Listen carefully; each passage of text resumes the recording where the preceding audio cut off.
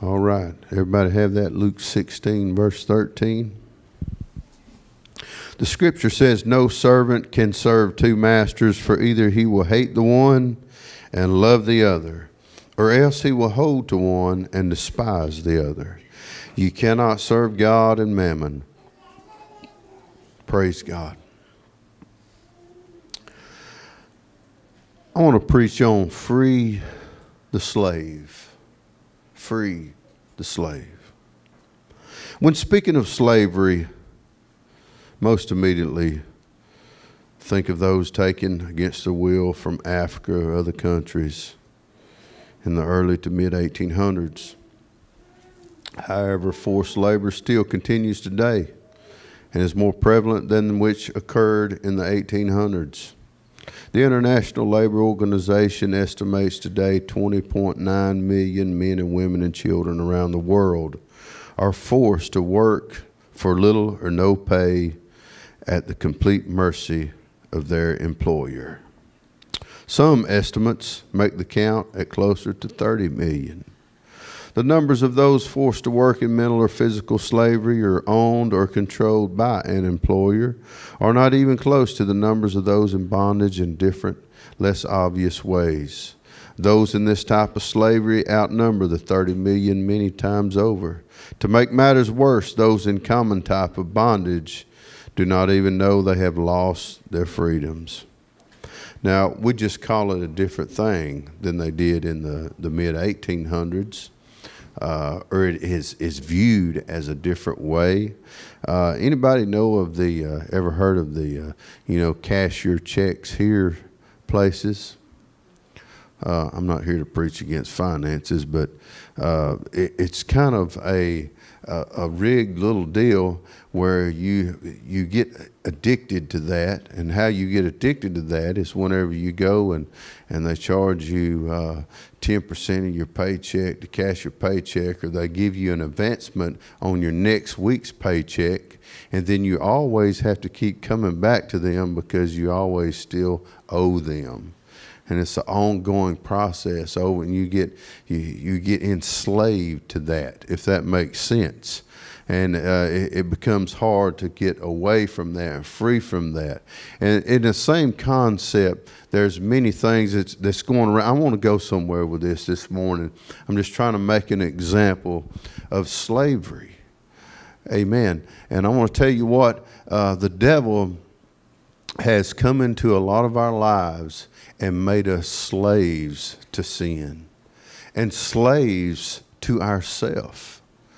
The Bible has much to say about that type of oppression.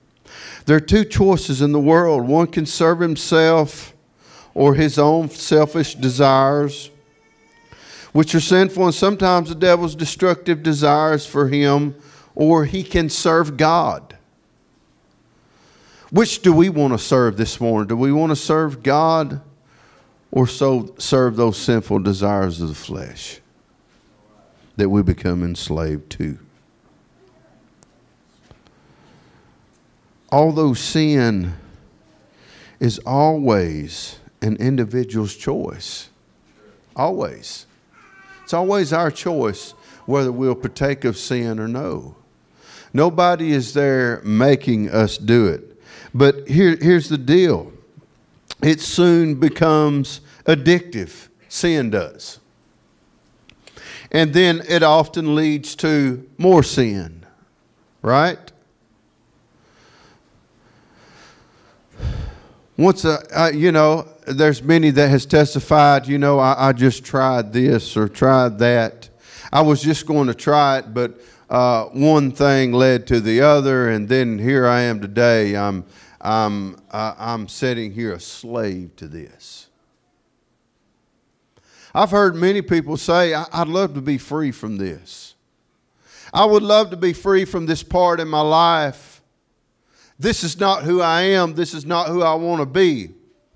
But somewhere along the line, they have become a slave to that sin in their life. Lying and deceitfulness lead to more lies and alienation from others as one becomes mistrusted. Bitterness, unforgiveness, resentment, and jealousy rob many of peace and good relationship. Drinking, drugs, pornography, and most sins never fulfill one's lust, often lead to one committing more of the sin in hopes that their cravings will be satisfied, in hopes that, you'll get that next high, you'll get that next feeling, and that addictive feeling, and we become slaves to that. In our life is consumed. How many older gentlemen and older women folk today in our world that have become enslaved to things, enslaved to wrong things in their life, and they hate their life because they live their whole life enslaved to something. I want to tell you, life is passing us so swiftly. Life is passing by so fast. I used to think when I was a kid, will I ever get old enough to drive? Will I ever graduate? Will I ever get out of this grade school? It seemed like forever, didn't it? Or you get married, you have children, something you've always waited for, and then you turn around and you're 40. Where did it all go? Life goes by so quick, amen. And my point is that we need to make the best of life and don't live our life enslaved and trapped in sin. Praise God. God sent His only Son that you and I could be free. Anybody want to be free this morning?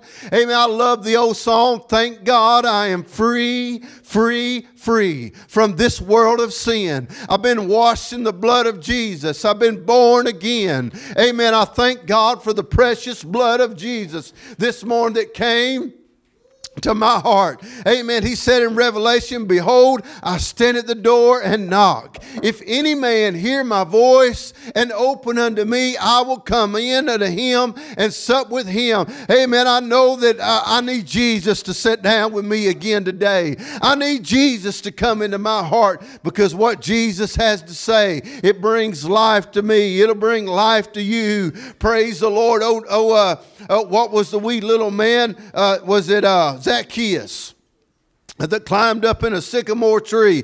He was enslaved to sin. He was enslaved to just getting more and more and more. He was enslaved to stealing from people and stealing their taxes and all these kind of things. But yet he met a man that came by and said, I'll free you from all that, Zacchaeus. Amen. Come down from that tree. Let me go eat with you at your house today. Amen. You know, many criticized Jesus and thought, why are you going to that man's house? He's a crook. He's a wicked one. But you see, Jesus came to set Zacchaeus free. Amen. You know, He's still setting people free today. He'll set you and I free. Is there something in our life this morning that we have become enslaved to and we want free? And, if I could this, if I could that. And, amen, I'm not trying to make it sound just so easy this morning. But on the other hand, amen, there comes a point in your life that you have to say, you know what, I'm tired of being a slave to this.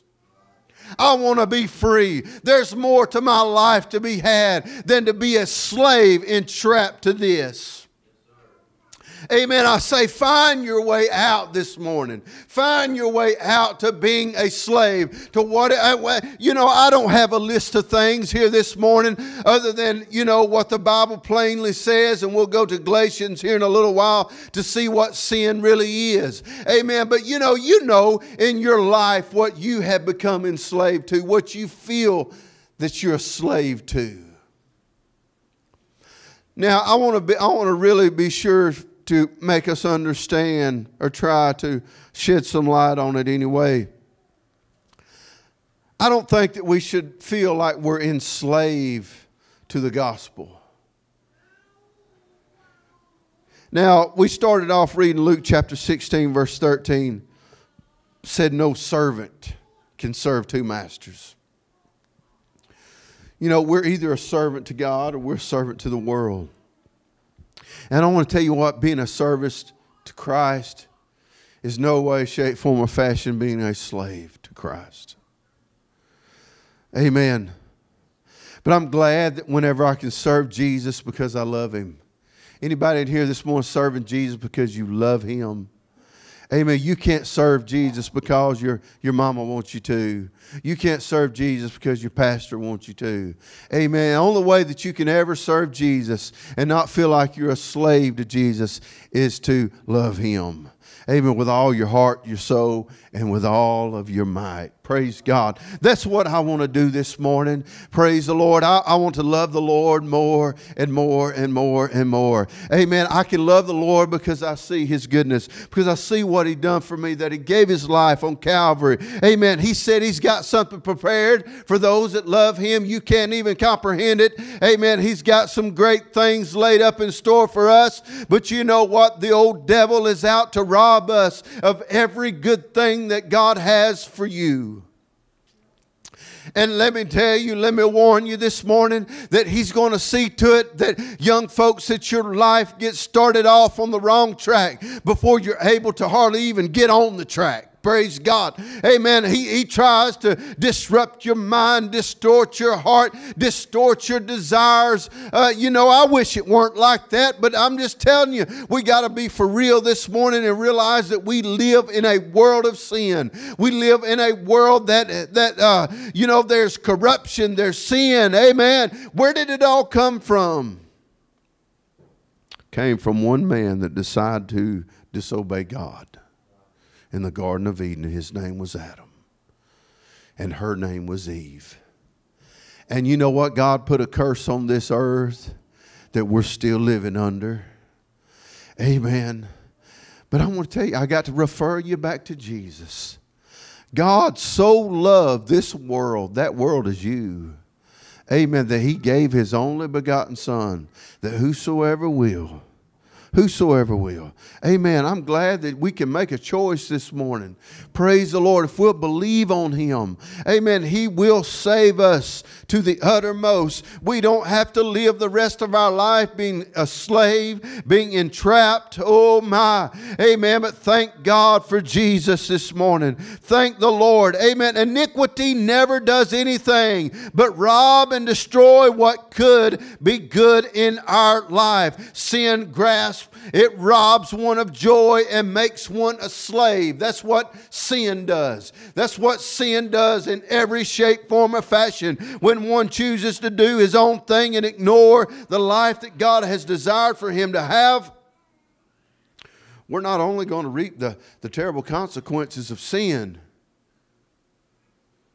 and the things that we've done in our life, but we alienate ourselves from God. You ever notice that the more that you allow sin in your life, the less you feel God, the less you feel drawn away from God's presence? Amen. That is what sin does. That is what sin will always do. John chapter 8 and verse 34 said, Jesus answered them, Verily, verily, I say unto you, whosoever committeth sin is the servant of sin. In other words, a servant, a slave to sin. Romans 6 and verse 20 said, For when you were servants of sin, you were free from righteousness. You're free from the good things. That means you don't have them.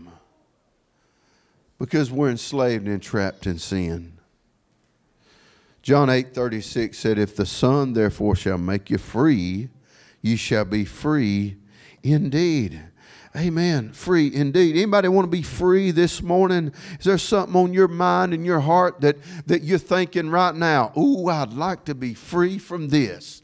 I would like to be free from this feeling. I would like to be free in my heart. I would like to be able to sing like a bird. I would like to be able to be free in my spirit. Praise God. It is to be had for every one of us. Praise God. Amen. Hallelujah. I'm telling you what the Lord sent the preacher to do.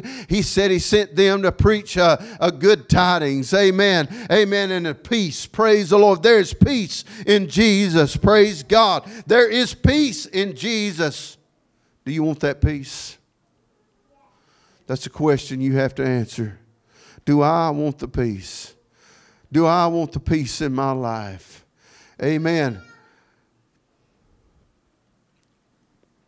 Galatians chapter 5 and verse 1 says, steadfast, therefore, in the liberty wherewith Christ has made us free, and not be entangled again with the yoke of bondage. You know, I think of Egypt. And I think of how the Israelites got so used to the bondage that they were in. You know, let me tell you this morning, you can get used to bondage. It can become the norm in your life. It can become all you know after so long.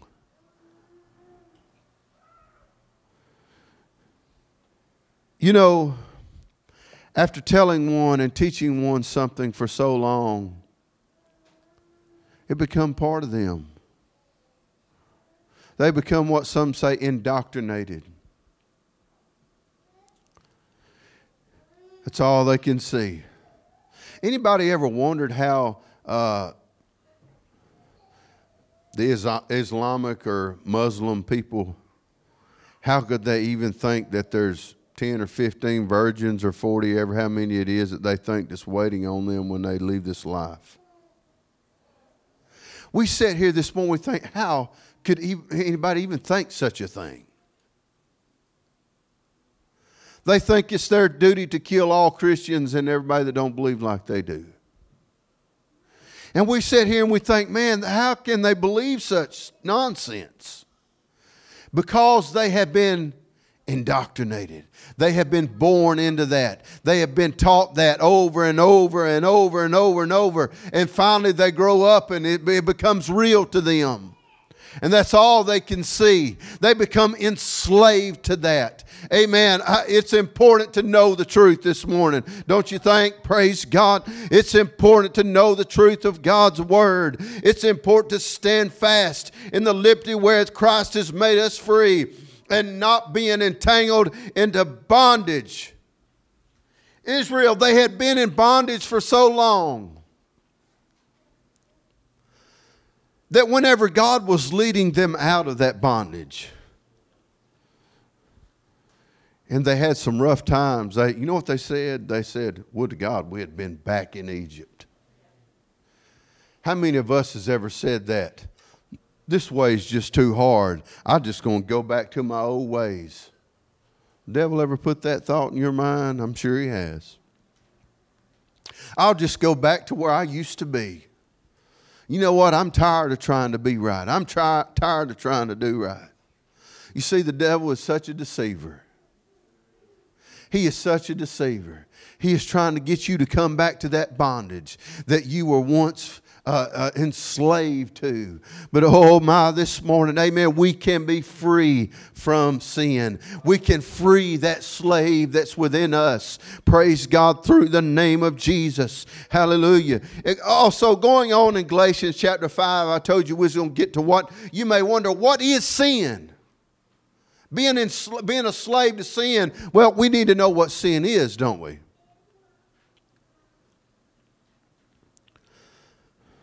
You know, I need to put on Facebook, what is sin? No, I don't. No, I really don't. Don't you know I would get all kinds of comments on what people thought was sin? There is no telling. But I'm going to tell you what sin is, okay? I'm not sitting here proclaiming that, hey, I got the goods this morning. And I know it's not within myself, but I do got the goods. It's right here.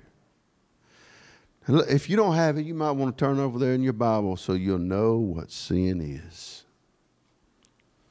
Galatians chapter 5 in verse 18.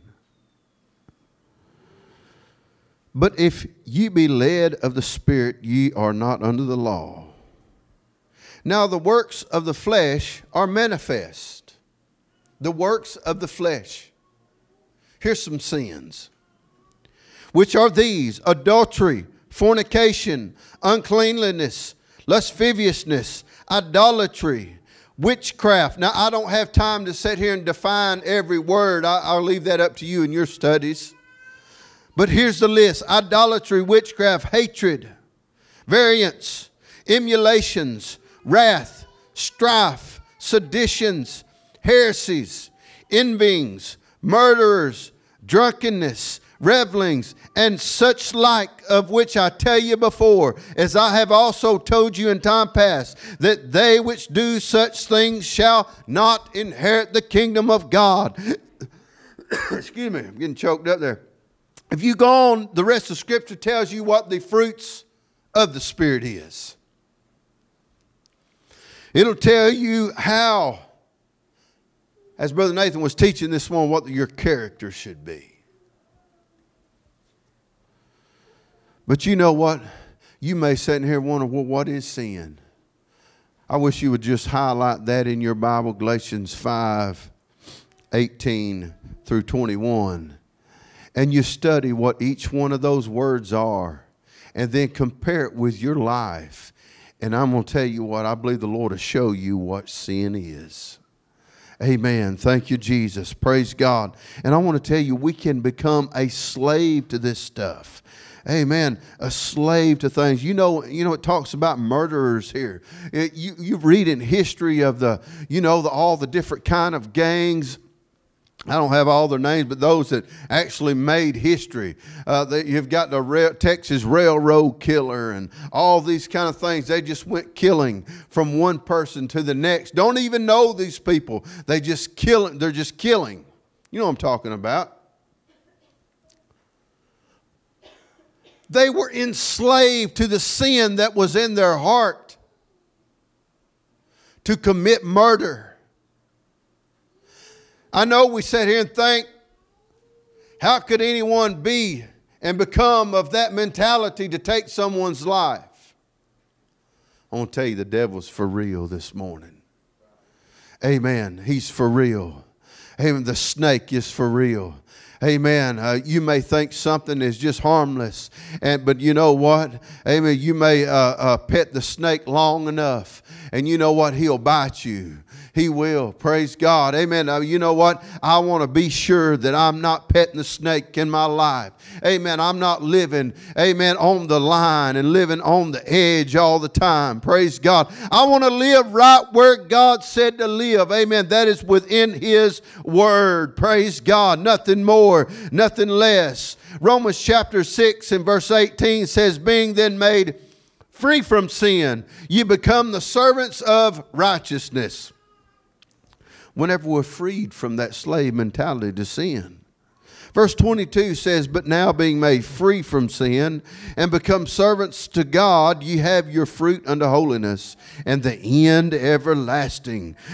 Matthew chapter 12 and verse 18, behold my servant, whom I have chosen, my beloved, in whom my soul is well pleased. I will put my spirit upon him, and he shall show judgment unto the Gentiles. Praise God. My servant. Amen. I want to become a servant unto righteousness. I want to become chosen unto God. Praise the Lord. Which what we already are. Amen. If you're saved this morning, you have accepted the blood of Jesus in your life. And as Christ's ultimate payment for your sin. Amen. You're one of the chosen. Amen. You're one of the chosen. Amen. If you're not, you can be today before you leave. Praise the Lord. Amen. It's very simple. Very simple. Amen. To come before God and to ask Him to forgive you of your sins. Amen. Not only to ask Him, but to be really, truly sorry. Amen. Sorry for what you've done. Amen. I don't know about you, but every now and then I still have to kneel down upon my knees and say, Lord, I'm sorry for something I've done, something I've said, whatever the case may be. Amen. Because I want to be right with the Master. How about you? Praise the Lord. Amen. John chapter 15 and verse 15. Henceforth I call you not servants, for the servant knoweth not what his Lord doeth, but I have called you friends, for all things that I have heard of my Father and made known unto you. And then chapter 12 verse 26 says, if any man serve me, let him follow me. And where I am, there shall also my servant be. Amen. If any man serve me, him will my Father honor. Hallelujah. Amen. Free the slave that's in your heart this morning. Free that slave to sin. Amen. And let yourself become a servant unto righteousness. Amen. I love this scripture in John 12:26. I'm going to read it again. If any man serve me, let him follow me. And where I am, there shall also my servant be. Praise God. He can be sitting down right beside you this morning. He can be with you in your heart and in your mind. Praise the Lord. And if any man serve me, him will my Father honor. Praise God. God will honor you whenever you serve the Lord Jesus Christ.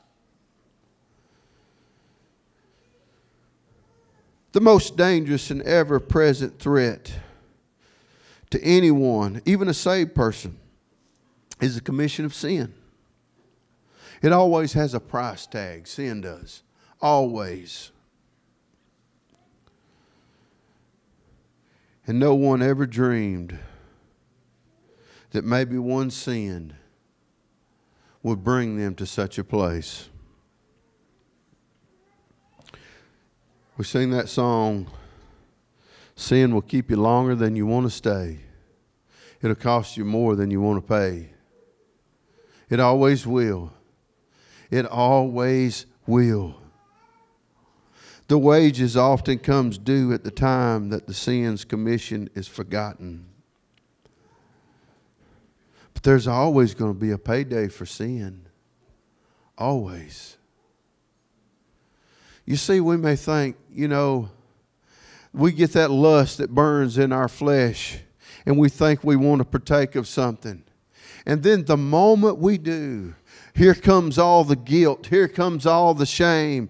Here comes all the feeling. And you know what? You start paying for it right at the beginning, don't you? Amen.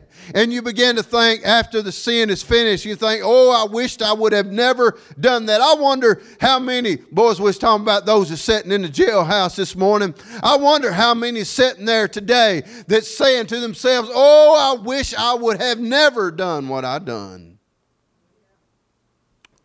I was thinking about a young man used to work the oil change place down here years ago.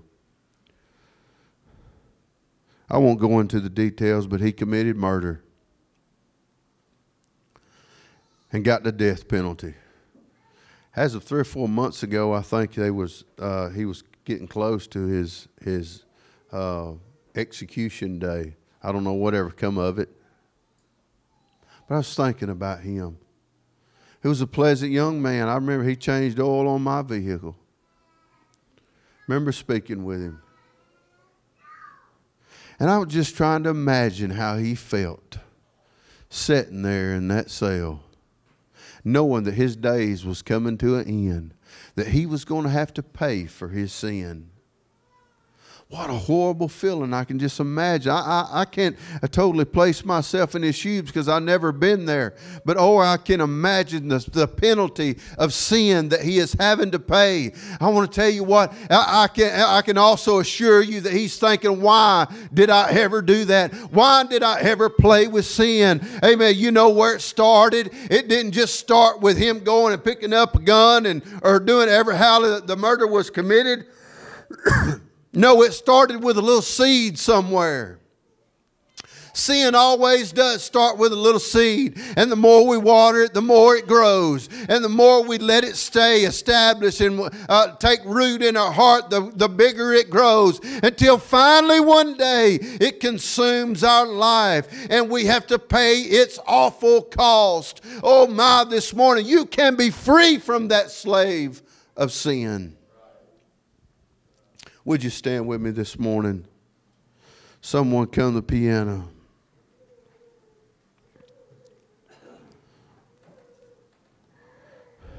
One man said the way to keep the heart quiet is to keep ourselves in the love of God and do nothing to offend Him. Keep ourselves in the love of God. In other words, what he's saying by keeping your heart quiet, keeping down those horrible feelings that you feel after sin, is to keep yourselves in the love of God and do nothing to offend Him. Praise God. Lord, we come to you in the name of Jesus. We ask you for your touch here this morning, Lord. I pray if there's one, God, that feels enslaved, that feels entrapped in sin, I pray, Jesus, that there would be freedom upon the altar in Jesus' name. We love you and thank you for it. Praise God. These altars are open.